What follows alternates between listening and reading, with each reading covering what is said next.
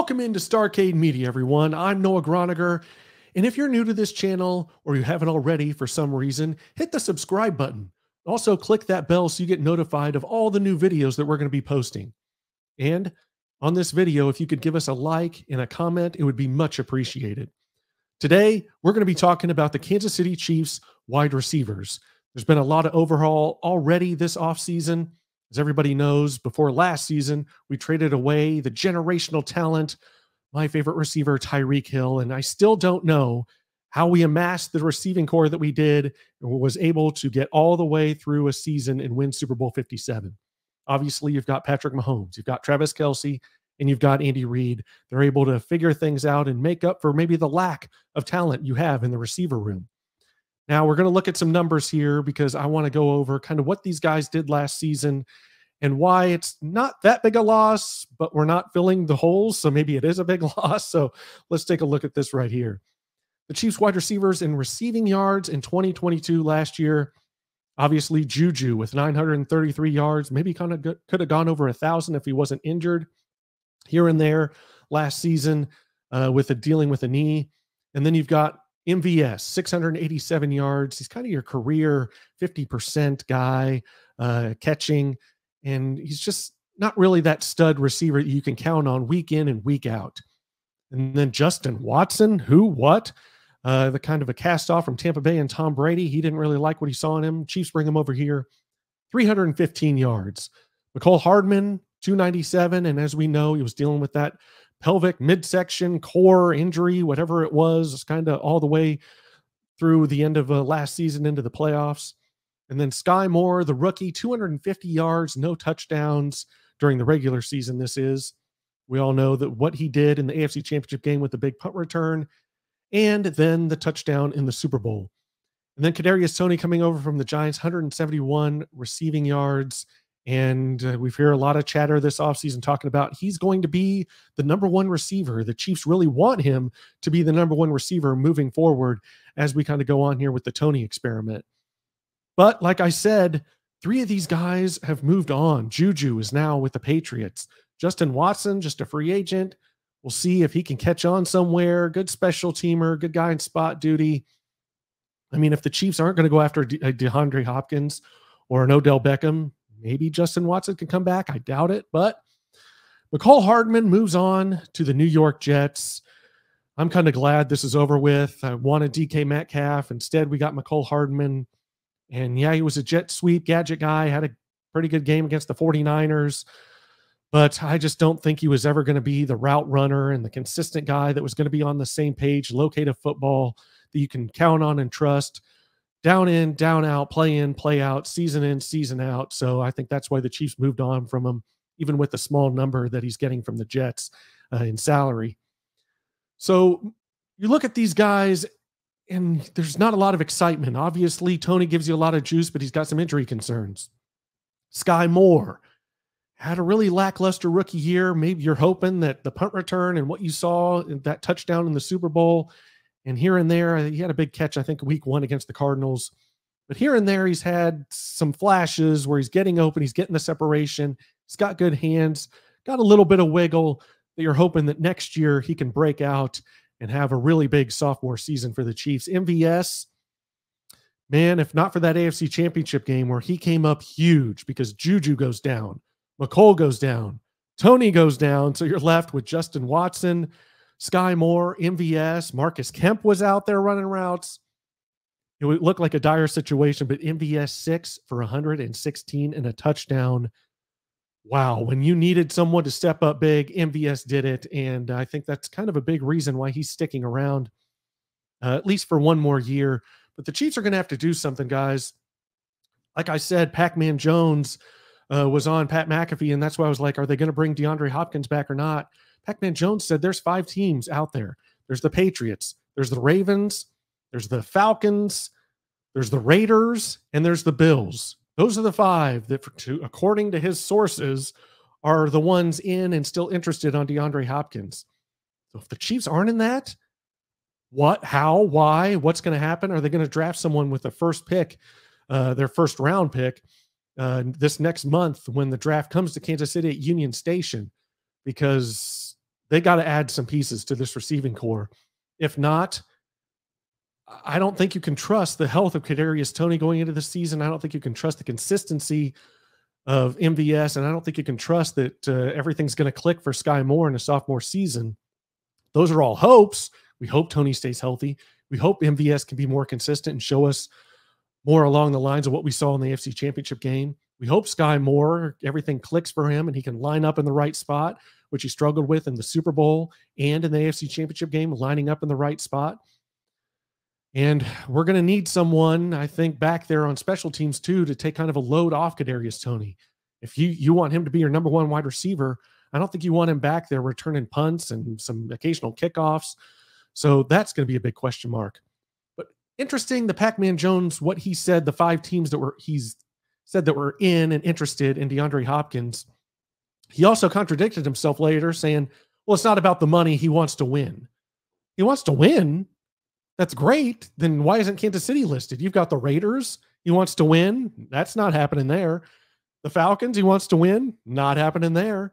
The Ravens, with everything in flux with Lamar Jackson, I wouldn't trust that it's going to happen there. That doesn't look like it's going to get resolved anytime soon, even if it does. And then the Patriots, that's not happening there. They don't know if it's Bailey Zappi or Mac Jones or what's going on. Who's calling the offense? It's Bill O'Brien now.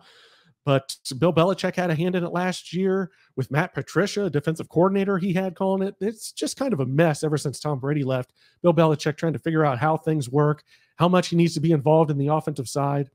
And it has just been a disaster. So really the Bills is the only team that makes sense on Pacman Jones's list. But one that's made sense this whole time has been reported on is the Kansas City Chiefs. And so I don't know why Pacman wouldn't have him on there. I don't know if he's a hater, if he's mad, former Bengal, if he's mad that the Chiefs finally got their one victory over Joe Burrow and the Bengals in the AFC Championship game, shutting them out of the Super Bowl for a second straight year while the Chiefs go and win Super Bowl 57, and he just wants to rile up the Chiefs fans. That's what I think it is, because if he wants to win, it's not about money, then Kansas City's got to be on the list. But let's go and look. I'm going to throw up a graphic here because I want to talk about Justin Ross and John Ross, 2 guys that a lot of people have some hopes in.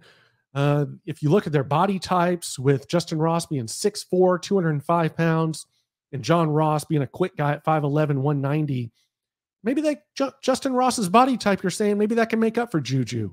John Ross, his body type, his speed, maybe that can make up for McCole Hardman. But that's something, those are just hopes. You're hoping on that, and that's all it is hope. Because we're looking at Justin Ross here. Back in college, he had a congenital fusion in his spine, a condition he was born with called Klippel-Feil syndrome. And that surgery, everything that was involved in that was a complete removal of a disc in his neck and stabilization of the joint. Man, you just can't count on him being healthy. And they say that no player diagnosed with Klippel-Feil syndrome has ever been cleared for play at the NFL level due to the risk of catastrophic injury. And a doctor said it's because of the flexibility and shape of the neck that has been altered. So he's got to overcome a lot just to get on the field and be healthy and be a body that you can count on and rely on.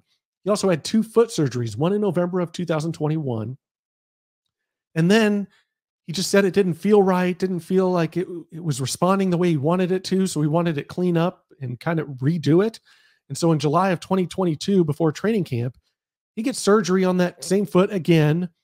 And now we see him running hills and doing drills. And it looks like hopefully he'll at least be able to get out there for training camp and give it a go in preseason and see what we have in him. His 40-yard dash, 4.63. That's not bad for a guy his size. It's not terrible anyway. And you see this play on a loop from OTAs with the amazing catch. We know his ability. We know his hands. It's just about if he can stay healthy. And if he is the same Justin Ross we saw before he was kind of diagnosed with this congenital fusion of the spine, Klippel-Feil syndrome, and before his foot surgeries, if he can get back to how he was at Clemson before his last year there, then we found something. But that's just a hope. You can't count on that. That's why we need more wide receivers in this room. John Ross, the fastest 40-yard dash in NFL scouting combine history. That gets you excited. He was drafted number 9 overall to the Bengals in 2017, 1 pick ahead of Patrick Mahomes. But it just hasn't worked out to him because he didn't play last season. His last season playing was 2021 with the Giants, where he had 11 catches for 224 yards and a touchdown. He's 27 years old, so you'd think he still has some juice in the tank. The Chiefs are going to kick the tires, and like I said, his body size, his speed, he could be a replacement for McCole Hardman. But again, it's just, these are hopes and wishes.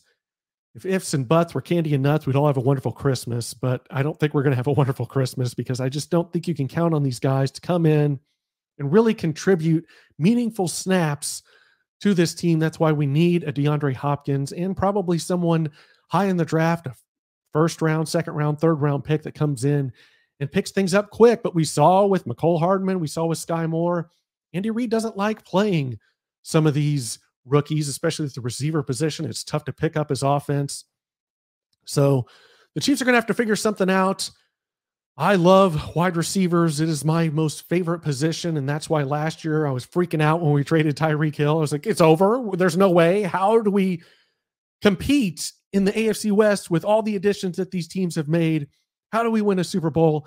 How do we do this with Juju Smith-Schuster and MVS and no Tyreek Hill? But they did it. And people say just trust in Veach. And yes, that is true, although he hasn't had a great history of drafting receivers. He's great in the draft everywhere else, but the receiver position has left a lot to be desired for Brett Veach so far. Maybe this will be the season he can pick one and he'll be a stud and we can count on him for the next 10 years. That'd be great. That's what we need. And we also need either Odell Beckham and he's got injury concerns, so I'm not too sure about that. Again, I don't know how much you can count on him and trust that ACL, that he's had 2 ACL surgeries on, that you can count on that and you can count on him to be there for the long haul. I think you got to make DeAndre Hopkins happen, whether it's a 3rd round pick, 4th round pick, restructure his contract. You got to get a stud wide receiver in here, because I think last year people can say all they want. Well, we did it last year with receivers that people didn't think we could do it with. We'll do it again. I think you won despite that. And it's not trust in Veach for me. It's trust in Patrick Mahomes.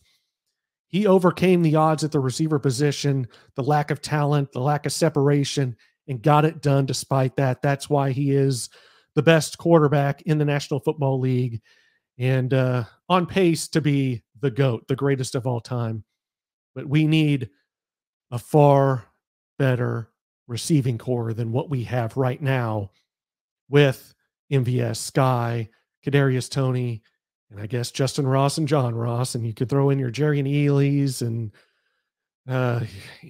Marset Smith and whatever else we've got on the practice squad, because Cornell Powell, I forgot to mention the great Cornell Powell.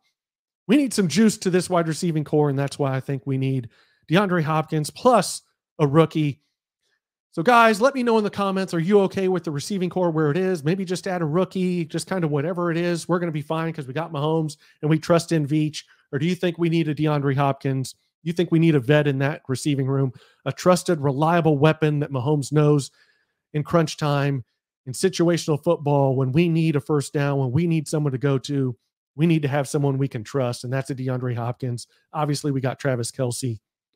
So let me know in the comments. Please, again, give this video a like, subscribe, hit the notification bell. As always, this is Noah Groniger right here on Starcade Media. We thank you all for watching. Until next time, go Chiefs!